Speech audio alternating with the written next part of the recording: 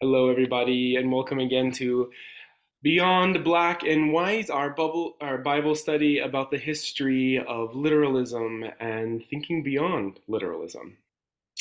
Quick review, we're going to do some learning, unlearning, and empowering. And today, in particular, we're going to talk about maybe some of the ways that y'all felt empowered to narrativize, to add more to the story, add some dialogue in the creation encounter between Adam, Eve, God, and um, and the snake. And I know at least one of y'all actually wrote from the perspective of the snake. So we'll talk a little bit about that and do some sharing. We maybe won't read all the narratives that we have because having received some of them, y'all really went into this thing and did some writing, which is amazing. Some of y'all, but we can get little synopses of what was inspiring and interesting to you. So, a little review.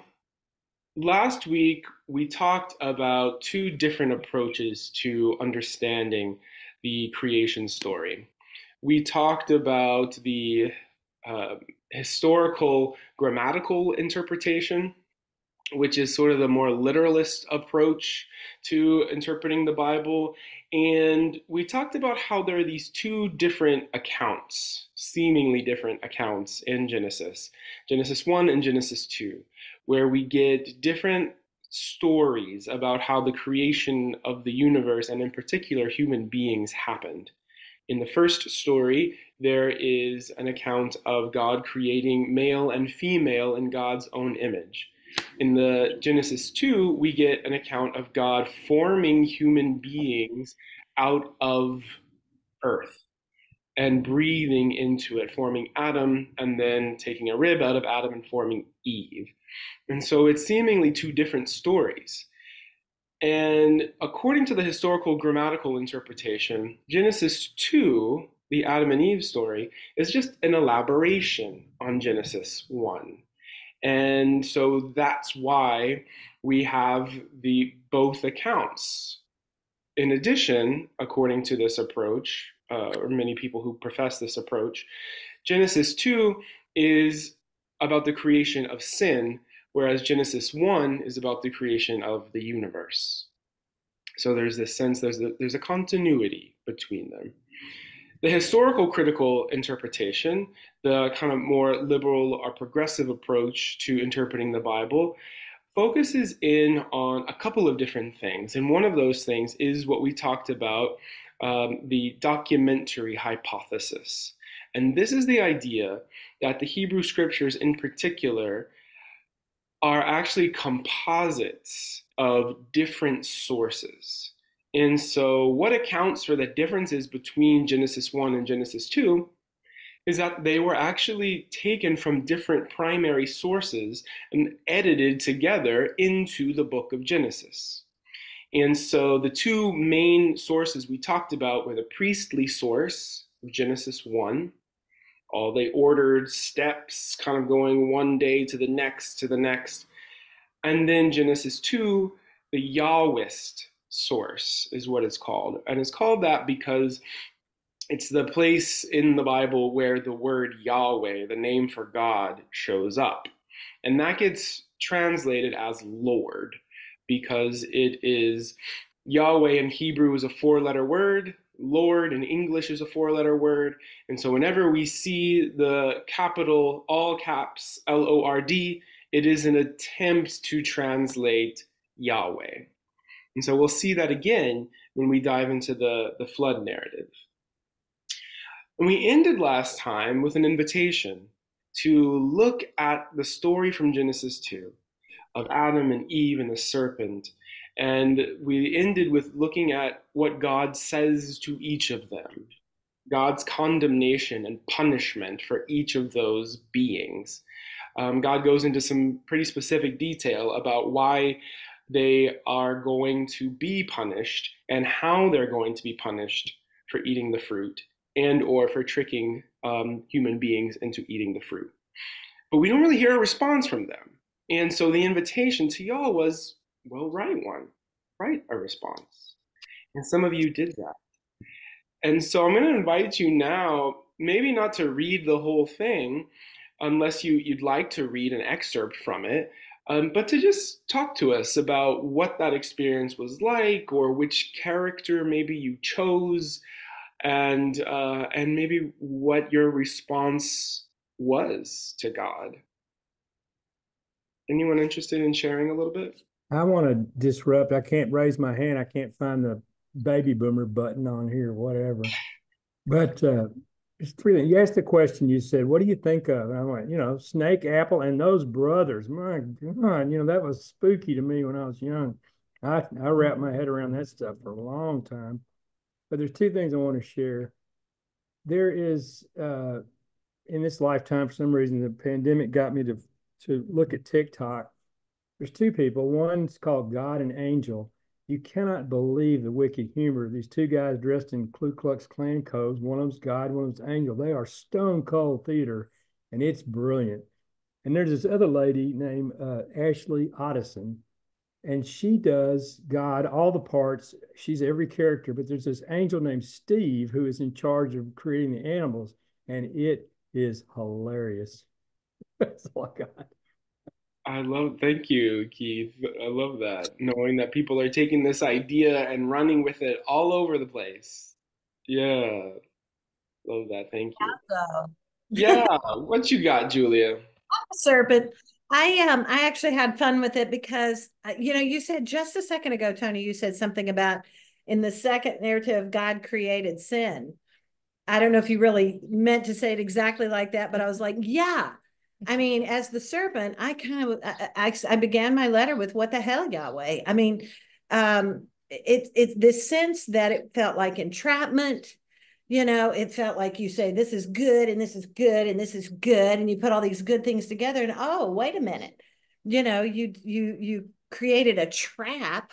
You put this beautiful, fresh, beautiful, tasty, sweet fruit out there, and then you didn't tell me shit. I just offered a piece of nice fruit to this lady, and the next thing you know, I'm condemned and all this stuff, and so I really uh, I felt like the serpent had certainly permission to go, what the hell? Why did you did that? And really my last statement was this is on you, and so to take your words, Tony, of saying God created sin, I would complete it by saying, and the serpent would say, and then punished us for it. Mm, I yeah, got a comment. Short comment. yeah. In this story, to me, God would have made a terrible special ed teacher. Hmm. Can you say more about what's led you to that conclusion, John? Oh, come on. Isn't it obvious? It's so good. Just from the snake's point of view, poor Yeah, thing. I'm yeah. telling you. Yeah, That's a, that's interesting. The question of the creation of sin. I'd back up to say that the people who read the story literally and take that view would say that God did not create sin, but that the serpent caused it. But I love, Julia, you're kind of saying, well, all this stuff is good, and so how am I getting wrapped up in this thing, getting blamed for the creation of sin in the world? Right. Yeah. And the serpent would say, how convenient that, oh, we're going to blame the serpent because we could have chosen not to do that. It was enticing to do, kind of thing. Sure, as a scapegoat, scape snake. Yeah. Mhm. What about other folks? Anyone else want to share a little bit about what they wrote or from whose perspective? I have I was Eve. Mm, So I am saying to God, if by this you mean by choosing to eat of the fruit, I have chosen to participate in this being human, I accept. I say yes to bringing forth life, yes to pain and bliss, yes to desire and aversion, yes to male, female, not as punishment, but as but to be able to experience myself. So it's a little more serious. Yeah, that's beautiful. That's beautiful, Diane. The sense of Eve not kind of railing against her punishment, but saying, if this is what it takes to be fully human, I accept. Yes. Yeah, wow. That's great. Thank you for sharing. Anyone else want to share a little bit? Yeah, Gretchen. You're muted, Gretchen.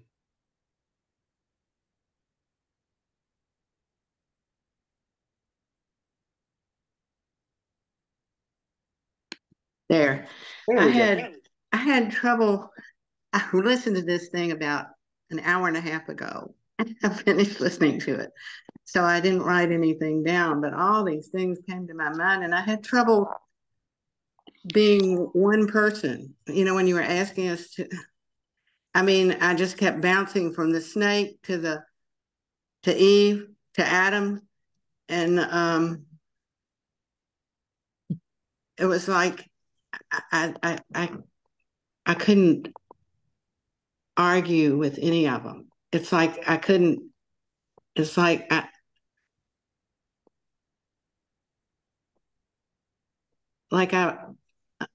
understood all of them. I Hmm. understood. I understood. I mean, it was like Eve. It was like Eve wanted to know. You know, she just wanted to experience something. She wanted life. You know, she wanted a part. That was a, and the tree was put in the Garden of Eden by God. You Yeah. know, so in a way, and the tree is knowledge of good and evil. So you were talking earlier about good and evil. You know, but no, sorry, about bifurcating or dividing the world and moral everything between good and bad, right and wrong, this or that. And I was just thinking how many. And the other thing I was thinking is all these people had choices. All these things the sin was born of choice, and the will to know Hmm. what will to know about life and everything, Yeah. you know, and to experience everything. And so it seemed to me that it was like a really, it, it put Jesus in a new perspective, Hmm. Hmm. a much kinder. I mean, a much, you know, I mean, it did kind of change things. Hmm. Thank you for that, Gretchen. It sounds like you were feeling at least somewhat along the same lines as Diane, as it's all understandable what happened and played out. And if you remember in the story, when the serpent tempts Eve into eating the fruit, Eve resists at first. You know, and she says, "Well, I'm told not to eat that, because God said I'll die."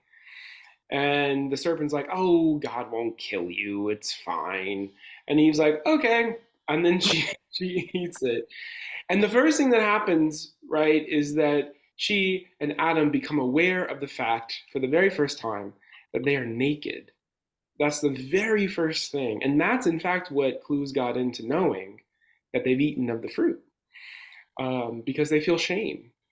But again, that is too part of our human experience, isn't it? That feeling of shame and what we do with it.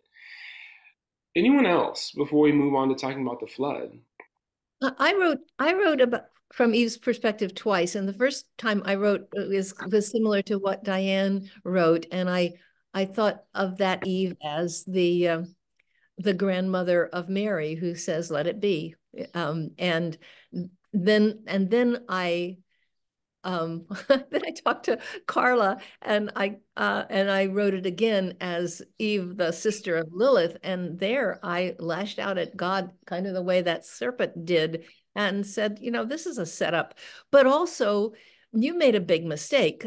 You put this, you thought you wanted companionship in the Garden of Eden. You wanted us to be walking with you in the evenings and communing with you.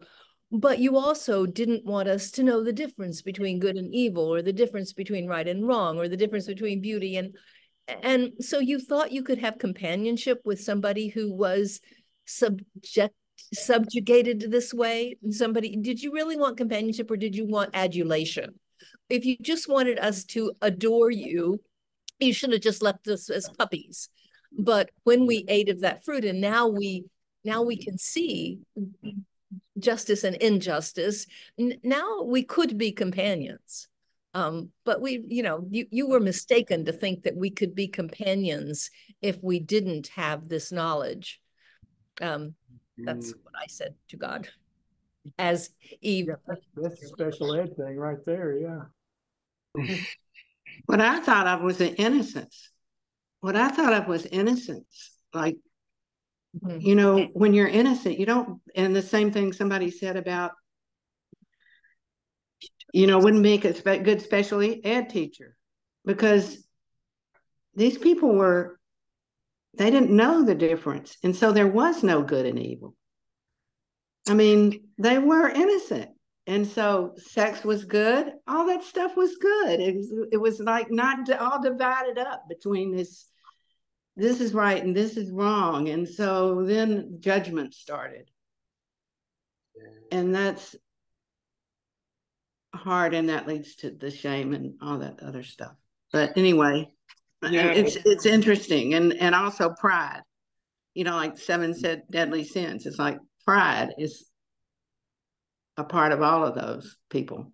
You know, they're doing something, you know, that they didn't trust God.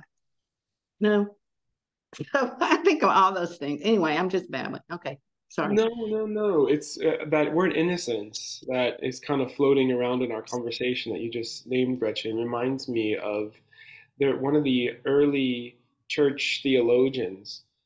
We talked about him a few weeks ago. His name is Irenaeus. He actually describes the story of Adam and Eve as Adam and Eve being children, and that part of what happens is he's not really looking so much for an account of why sin exists in the world, but more looking at this story as a description of a certain kind of development that happens in human beings. How we begin with this sense of innocence and exploration and a sense of sameness as we look at the world. But then as we age, that gets trained out of us, or it falls away, or what have you, and then we start seeing the world in these rigid categories. And so this story has been rich fodder, certainly for us, but throughout its history, as a way to help us understand, well, what makes being human hard, and where does it come from? Maybe not literally, but even just kind of figuratively. So we're going to look today at the flood story as another account of what sin does in the world, or has done, or how certain realities can overwhelm us. So, the flood story. What are the highlights? Can y'all let's Can sort I of just get ask one question about what you just said? sure. You said what makes being human hard. Are you saying that people who don't interpret the Bible literally might have just used this story as a metaphor to try to explain that? Is that what you're saying? Yeah, exactly. And just trying to get sort of to kind of build an account of how desire, for instance, affects our lives in ways, leads us in places that can be beautiful and exciting and invigorating, but also in places that can ultimately be damaging. Um, some of the early church theologians described the very first sin with this fancy Latin rooted word, concupiscence, which basically is a fancy way of saying desire. That's what led um, to the first sin. And that leads to a whole story about sexual shame and all the rest. But anyway, yes, that's right, Susan. And even if you read it literally, it can be a story about how human beings fell from grace. this is what happened, and we're trying to redeem ourselves. But yeah, it's sort of, it kind of, the way folks have read it, regardless of how literally they do so, it can be a story about how human beings evolved or became who we are. And do all like other kind of world religions have these same stories to explain suffering? Because I guess what I'm thinking here is like, why do cultures, why do we all think we should be happy? You know what I mean? It's like there, it seems like all cultures are looking for some explanation of why we're not happy or why bad things happen, as if, you know, we should all be happy and peaceful and bad things shouldn't happen. Do you know what I'm saying? I do, yeah, and I think there's a subtlety to your question because, you know, is the goal happiness so that we never Right. experience suffering? I mean, and there are certainly folks who would argue that, particularly within the Christian tradition, that it's all about joy and following Jesus, believing in Jesus brings us joy and what have you.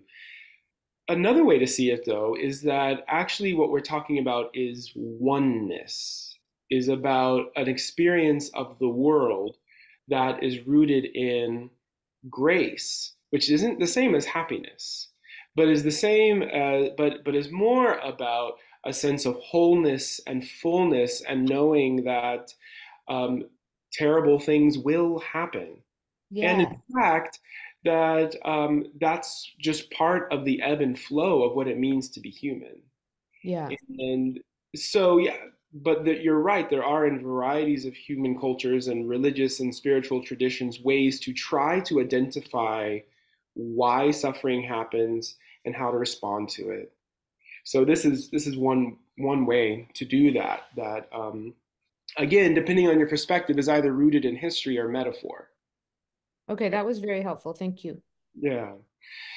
So this flood, it just so happens that it's raining here in Memphis as we're talking about the flood. And I was telling folks earlier that on my way home from um, dropping off my family, I saw a rainbow and it was so beautiful. I was just like, wow. And so, anyhow, rainbow is what we see at the end of this story, right? And the rainbow is an indication God gives to humanity, particularly Noah and his family, that God is going to never kill everybody again with a flood. And so, how do we get there though? How did we get to that moment? Can y'all help us build that out? How did this whole thing start off? Don't people like make God mad or something and then he gets real mad and just kills everyone? I mean, that's pretty much a one sentence synopsis of this whole story. That is correct. God looks at all the sin in the world and gets upset about that, and then sees Noah and tells Noah to build an ark. And then what happens?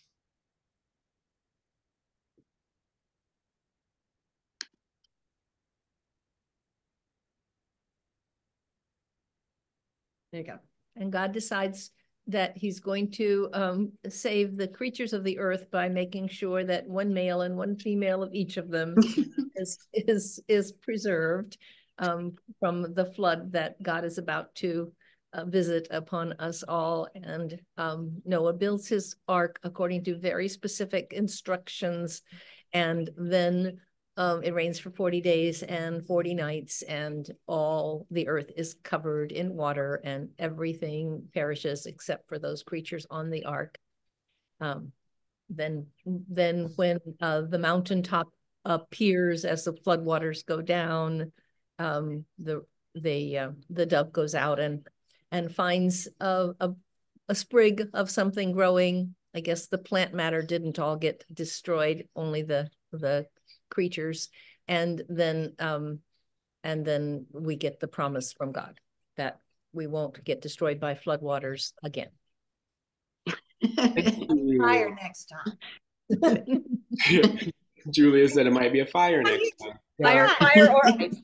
I'm not in God's corner on all that stuff. my take You know, on the story was that habits of a child painting a picture and they're just mad at it and they're ripping it up, and I'm starting over, but I want these crayons because I created these crayons and they're good. Remember, I don't make mistakes. That's just, I don't like this. Y'all aren't doing right. Go to your room. when I read the story, I thought Noah had a huge obsession with carpenter, and he built this big boat, and God covered his ass by bringing this flood. He looked like a maniac out there building this thing. But I got to share this story. You're not disrupted by him. I get kicked off of Zooms all the time, but it's a community story. And we've got this golden 1950 old UCC puppet thing, like Muley stuff. It's magnificent. Somewhere in the church, purple and gold. I set it up. I get all the finger puppets out of the global goods store, and I do the Noah story through the eyes of Heifer United, whatever they are, Heifer International, whatever. And I'm doing this little theater piece, 3, 4 acts, whatever. And the congregation is just unbelievably responding to this, whatever. I'm just up there behind the thing doing this, doing the whole story. And it was beautiful for me, of course, to learn the story properly, whatever. And I get to the 3rd act and they think it's over and they just stand up and start applauding. I'm back there on a mic, whatever. And I go, 4th act. And they just bust out laughing like you've never heard. That was the most golden moment in my life. It's so funny. Oh, Keith, I love that. Yeah, those finger puppets are pretty fantastic. It's just a story that comes to life fairly easily because it's so vivid. All the different things that are happening, it's very easy to imagine, and people have imagined it in a whole variety of ways. Now, the question then comes, though, is this history? Did this actually happen? Do we read this story literally, or should we read it some other way? So, I'm going to describe exactly how and why people would choose to read this story literally. So the first premise that we've talked about begins with reading the Bible as the inerrant word of God. And so if you accept that premise, then that means that any scientific evidence that may be contrary to what God's word says is incorrect, or at least incomplete. And so, but what makes this flood story seem like it's actually something to be read as history? Part of it is not only is it actually written in the Bible, but it's referenced in other places in the Bible too. And so here's a passage from Isaiah 54. For a brief moment, this is God speaking. For a brief moment, I abandoned you, but with deep compassion, I will bring you back. In a surge of anger, I hid my face from you for a moment, but with everlasting kindness, I will have compassion on you, says the Lord, your Redeemer. To me, this is like the days of Noah, when I swore that the waters of Noah would never again cover the earth. So now I have sworn not to be angry with you, never to rebuke you again. Though the mountains be shaken and the hills be removed, yet my unfailing love for you will not be shaken, nor my covenant of peace be removed, says the Lord who has compassion on you. Here's a reference to the flood. Then, later on in the Christian Testament, we have the first letter of Peter. After being made alive, Jesus went and made proclamation to the imprisoned spirits, to those who were disobedient long ago when God waited patiently in the days of Noah while the ark was being built. In it, only a few people, 8 in all, were saved through water. And this water symbolizes baptism, that now saves you also. Not the removal of dirt from the body, but the pledge of a clear conscience toward God. It saves you by the resurrection of Jesus Christ, who has gone into heaven and is at God's right hand with angels, authorities, and powers in submission to him. So here we have, and there are other references in the Bible to this flood event. And so that has led people who would read the Bible literally to double down on the sense that this is actually an historical event, given the fact that it's referenced in other places too.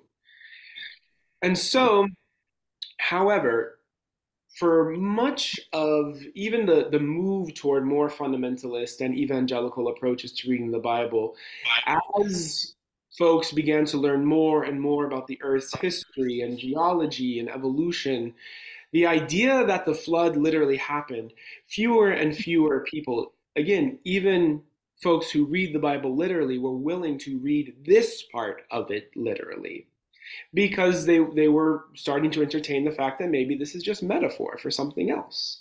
Maybe it's an analogy to Christ and baptism. They were kind of going other places with it. However, in 1961, a book called The Genesis Flood, The Biblical Record and Its Scientific Implications, was published. This book ends up being a watershed moment in kind of cultural history in the United States as it relates to the evangelical and fundamentalist movements. John C. Whitcomb and Henry Morris were both scientists and also both devout fundamentalist Christians. And they actually take a scientific approach to breaking down all of the earth science that was still holds true, depending on who you are today, and really start looking at the geological reasoning behind why they believe the flood actually took place. They appear at different geological association meetings. They present this book. And one account I read said that when it came to the question and answer portion, no one said anything because they were just dumbfounded. So this book is universally dismissed by the scientific community. However, it is wildly successful in the fundamentalist evangelical world, and it spawns whole new fields of research and new institutes and museums. One of those is called the Institute for Creation Research in Dallas.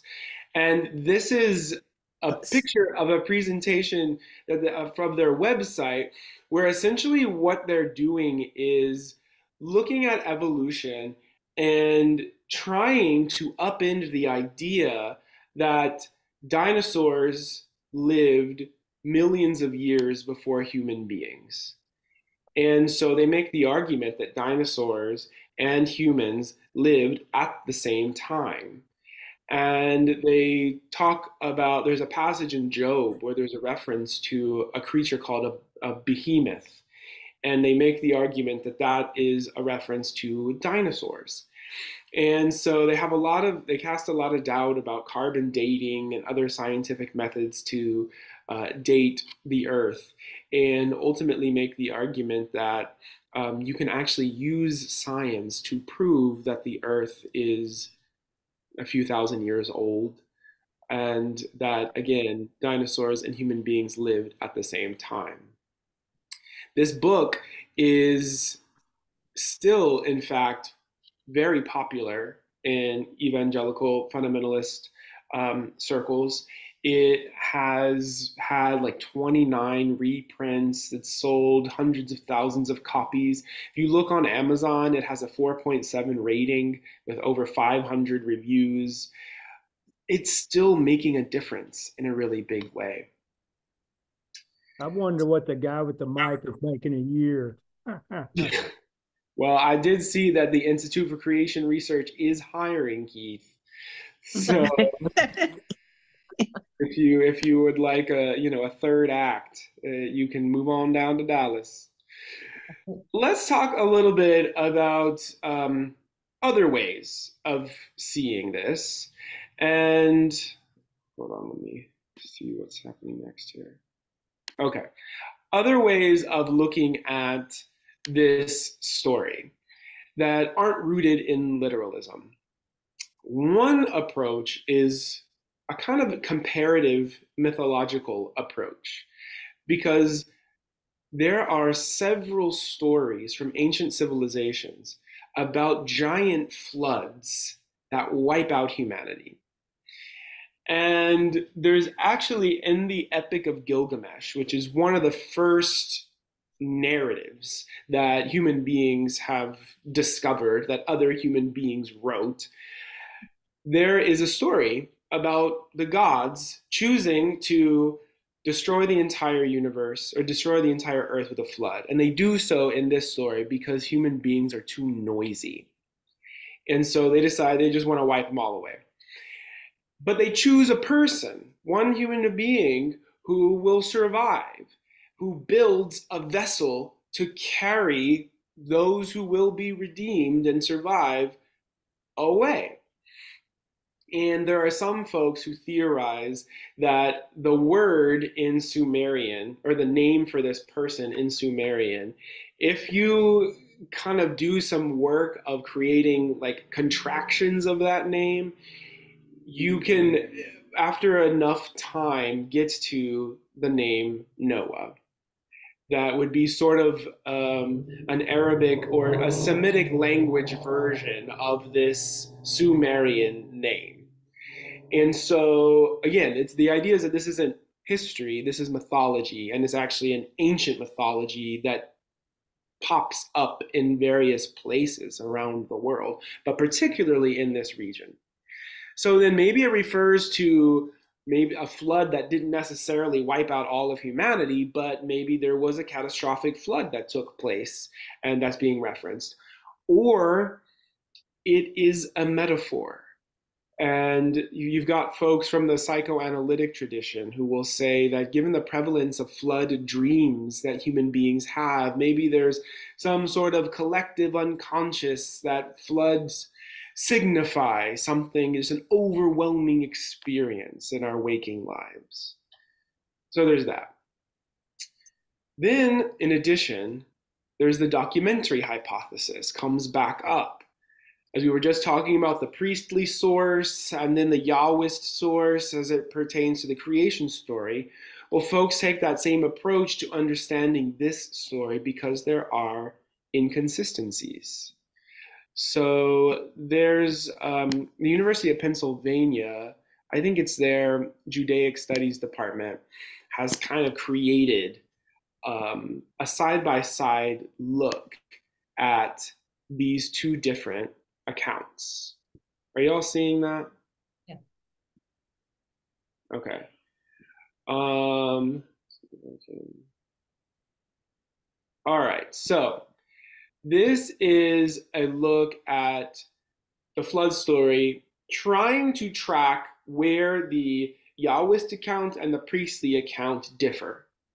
So just taking the first paragraph in each. In the Yahwist account, here we see that word Lord again, right? The all caps as a way of translating Yahweh. The Lord saw that the wickedness of humankind was great in the earth, and that every inclination of the thoughts of their hearts was only evil continually. And the Lord was sorry that he had made humankind on the earth, and it grieved him to his heart. So the Lord said, I will blot out from the earth the human beings I have created, people together with animals and creeping things and birds of the air, for I am sorry that I have made them. But Noah found favor in the sight of the Lord. That's the Yahwist account. And it says J there because instead of a Y, sometimes for the Yah sound, J appears. God plans the flood according to the priestly account. Now the earth was corrupt in God's sight, and the earth was filled with violence. And God saw that the earth was corrupt, for all flesh had corrupted its ways upon the earth. And God said to Noah, I have determined to make an end of all flesh, for the earth is filled with violence because of them. Now I am going to destroy them along with the earth. Make yourself an ark.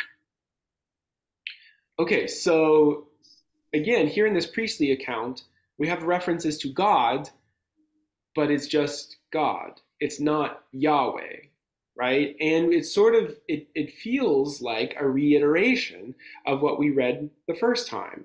If you notice, the priestly account comes in chapter 6, verses 11 through 16.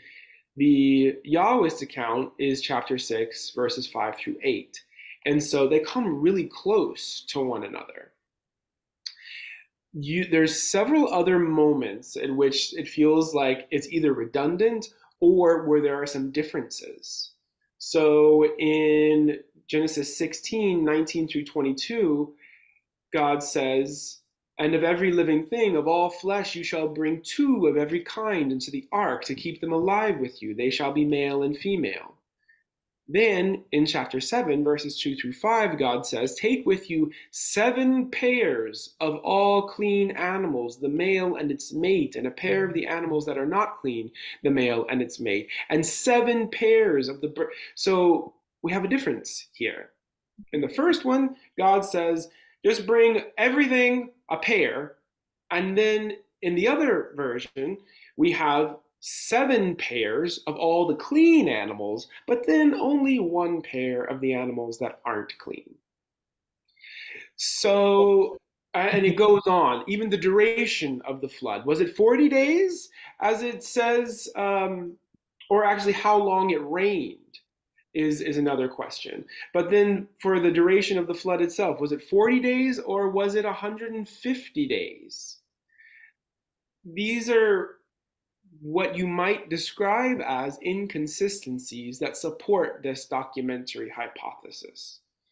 So a question might be, well, how do you reconcile that if you don't take a literalist, or if you do take a literalist approach?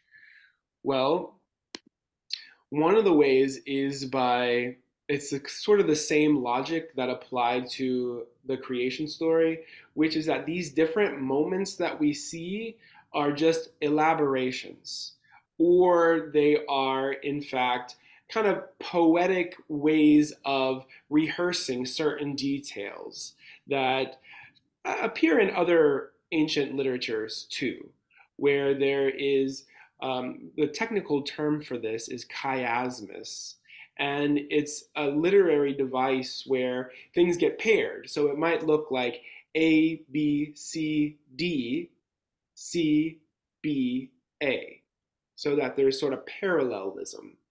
And so there are these elaborate accounts of this that you can find just by doing a search of it, and where they track, where it says 40 days in the beginning and then 40 days at the end, where then there's 150 days where something happens, then 150 days at the end. And so there's this attempt to reconcile all this by saying it literally happened, but the way it happened, all of those details, there's some poetry in there about it. Okay, so we've got these two approaches. Yeah, Joanne. You're muted, Joanne. That's okay. There we go. Sorry about that. Okay. Tony, the first thing that you showed had quotation marks around what God said. This was back in Genesis, of course. Who wrote that, and who heard God and quoted him, and how can that be? I'm interested in who they attribute Genesis to. Yeah. The author, and the different interpretations on this one item, Genesis being believed literally by some people, a lot of people, let's say, and other people that are trying to deal with current matters, but still glean guidance from the Bible. Yeah. That's what seems to me to be such a difficult task. And we only have X amount of time. Speaking for myself, and it's just I am very interested in who actually wrote the words and in the quotation marks around God speaking, and that's a small uh, item, but it's very important to me if God actually said. And but to be honest, 2,000 years ago, uh, is kind of a running commentary until um, Pentecost. And then we've been relying on the Holy Spirit. And as far as I know, uh, no words have been recorded uh, by the Holy Spirit. I mean, there have been some channeling and all that type of thing, but I'm talking about trying to adjust humans and teach humans, to teach children. You know, children love the story of the ark, and they carry that with them all their lives because it's such an interesting story. Absolutely. But yes, but I just wonder what your take is on the authors of this material that we're reviewing. Yeah, it's a great question, Joanne. And according to tradition, Moses is the answer. This is one of the first 5 books of Moses. However, what the scholarly community tends to think is that the texts weren't actually written down and recorded, that these were just oral traditions that existed up until around the 5th century BCE. And maybe even as late, then maybe they weren't actually recorded until the 3rd century BCE.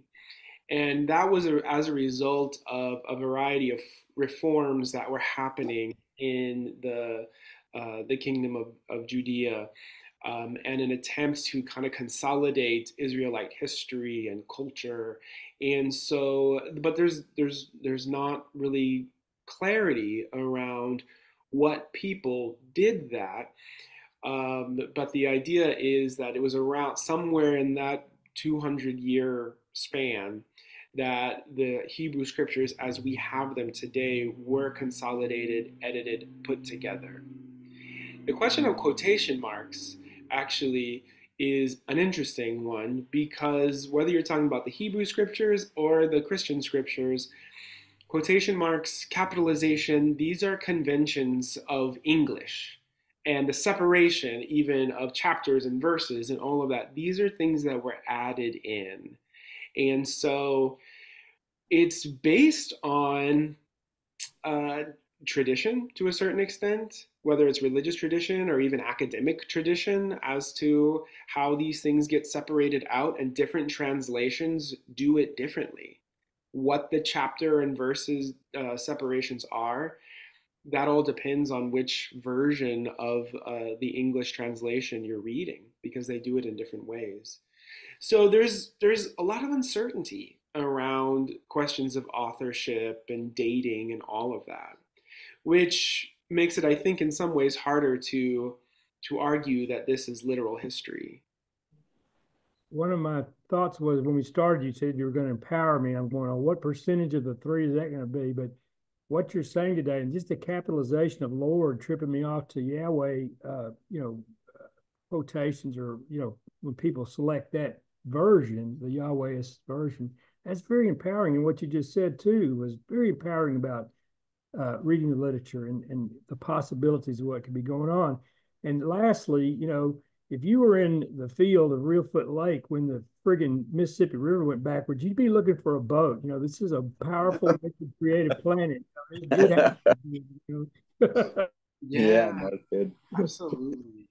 Well, I'm glad you brought up the issue of empowerment, Keith, because, really what that issue hinges on is our sense of what Scripture is for.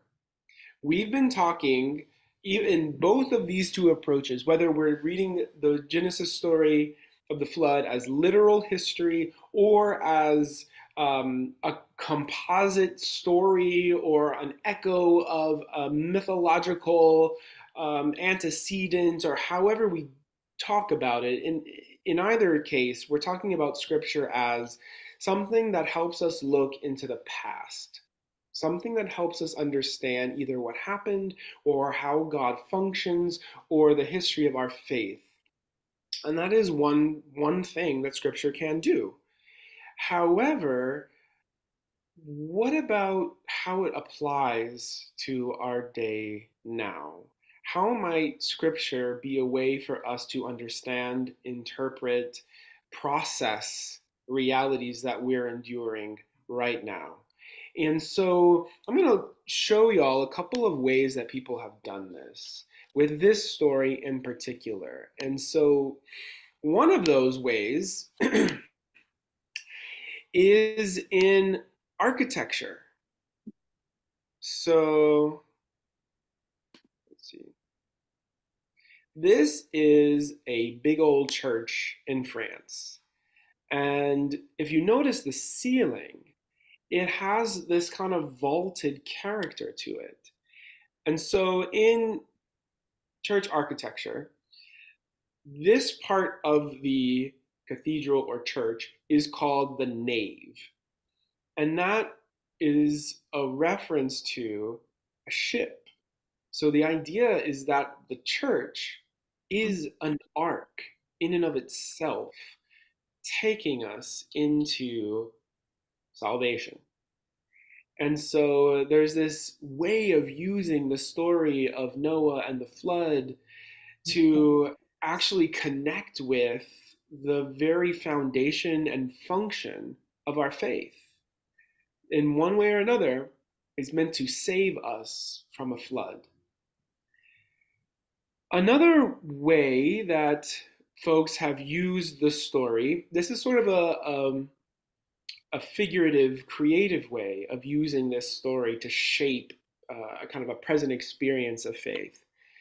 Outside even the realm of faith, here's a picture of Greenpeace activists who built a model of Noah's Ark on Mount Ararat, which is where, according to Genesis, Noah's Ark finally lands, and as the floodwaters recede.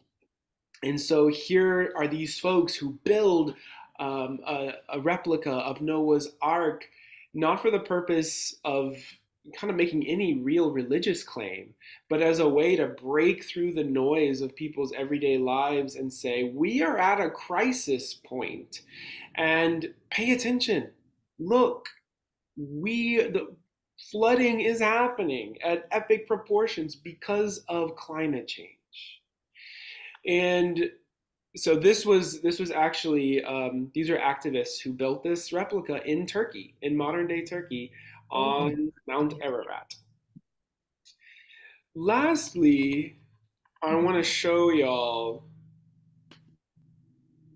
this really, I think, interesting, powerful poem that is not just a poem, but actually is doing a couple of different things. So I'm going to show you this poem called "The Sow Speaks to Noah" by Diamond Ford. All right, are y'all seeing that? Let me see. Now, can you hear this?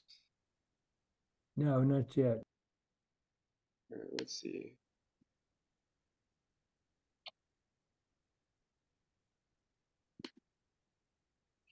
Hello. Can you hear that? This is Diamond Ford reading my poem, The Sow Speaks to Noah. And what should I think of this? Mercy, in a near month languishing on a boat gone nowhere, the tusk and musk of livestock, gassy camels, chickens that flick wet flecks of shit, giraffes and they long necks forever knocking somebody flat on their asses, never mind the sheep bleating all night, and that somebody stay watching me piss, eat, or sleep, reminding me that I'm the voice of a generation, as if that should make me humble. As if that might make me forget that the only sky you've given me is a puddle snagged on the sharp edge of candlelight. It can't be a journey that takes you from home and never gives you back. Is it a gift that I've survived to send my kids to slaughter? Better home is the mouth of their mother. Yes, I will eat my children before I let their buttocks butter into fat back, better to gore through the next soft meat and seed my children chestnuts rendered free, their spirits you can't digest, and this ain't the last flood, Noah. Your generations drown my kin in white noise daily. But did you know a pig can swim for miles if it gotta? And I breed often, turn my whole ass out to open ocean, kick a tremolo of waves behind. My whole brood finna wash this planet. Maidens of mud. When the water done making slop of the earth, we'll root in raw dung, kick wherever our pink hooves please, outnumber the men who penned us here, feed to our bellies bulge into boulders, be too large for any hook to hold us. Wow. She did better than you with the snake. Yeah, so just a couple initial reactions. Um, yes, we all heard that, Marcia.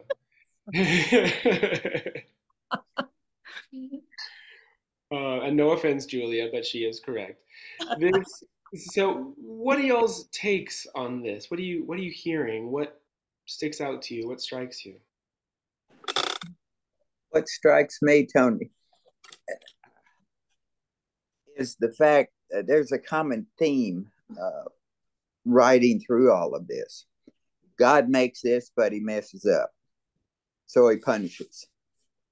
Then God does it this way. Oh, sorry, that didn't work out either. So he wipes out the world. What are we to think of that? Continuing. I mean, it's just, to me, the sow is speaking to that, as far as I can see, anyway. And that's one thing. One thing my older brothers always had problems with is, if God's God and he created everything, it was good, it was good, it was good.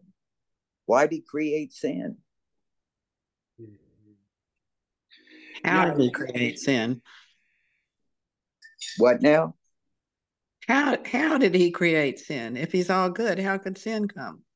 Exactly. That's what I'm saying. Yeah. Yeah, and I think part of what we're reckoning with here is trying to apply logic to a set of texts that aren't meant to be logical. They're meant to expand our imaginations. They're meant to give us ways of finding meaning. They're meant to help open our experience of the world up and maybe offer some possible explanations for how human beings were put together in the way that we're put together. But one of the things that we saw when we were tracing the story of how the scriptures became canonized is that they were always speaking to the current events of the people who are putting them together. And in this case, what Diamond Ford is doing, I'm just going to point out a couple of things. One is the form of this poem. Do you notice these little numbers next to the line breaks? She's attempting to gesture toward scripture. We have chapter 2. It can't be a journey that takes you from home and never gives you back. Then verse 2 of chapter 2. Is it a gift that I've survived to send my kids to slaughter? Better home is the mouth of their mother. And so we have this black woman writing about these pigs who are being carried as an act of mercy. Do you see? Mercy is capitalized to this place, ultimately so that they can be eaten. And what she's doing here is not only talking about the sow and the story of Noah, she's also talking about slave ships. Mercy was the name of a slave ship. It was there are stories of enslaved women who choose to kill their children rather than have them be enslaved. And so she's using the story of Noah and the format of scripture to elaborate all different kinds of realities that maybe she's gesturing toward the transatlantic slave trade. Maybe she's talking about the reality of oppressed peoples and how certain kinds of salvation are, in fact, another form of oppression. Maybe she's gesturing toward a whole variety of realities, but she's using this story as a way to talk about feelings, realities, histories, experiences that she is deeply enmeshed in. And so, I offer these last few ways of thinking about this story, not to say that any one of them is correct necessarily, but as examples of how people have used these ancient scriptures, not to just try to derive knowledge about how history worked or what happened thousands of years ago, but in fact, how they've used scripture to illuminate and expand and deepen their experience of the reality they are living. And so, what I want to invite y'all to do in preparation for the next time we get together is write an updated version of this story. The invitation is, in the Noah story, the world is overwhelmed and destroyed by water. So if you were going to write an updated version of this story that in some way spoke to either your own life experience or current events or what have you, what would it be that overwhelms the world? Debt? Guns? Extremism? So think about what symbol, what reality, what overwhelming force you might write about or think about as the thing that destroys humanity. And just take some time, again, if you can write it, you can write it if you'd like, you can draw it, you can just think about it. What might be the force that overwhelms and destroys the world today? Any questions about that? Okay. Well, y'all, I just want to thank you again for your questions, your thoughts, your willingness to dive into these stories and the ways people have used them. And the next time we get together, we will kind of talk some more about the flood, and then we'll kind of make our way again, following this same format, looking at different ways to interpret a story, and then looking at different ways people have let it empower their own lives. So thank you again, and I look forward to seeing you all next time. Thanks, everybody. Bye. Bye. Thanks, Tony.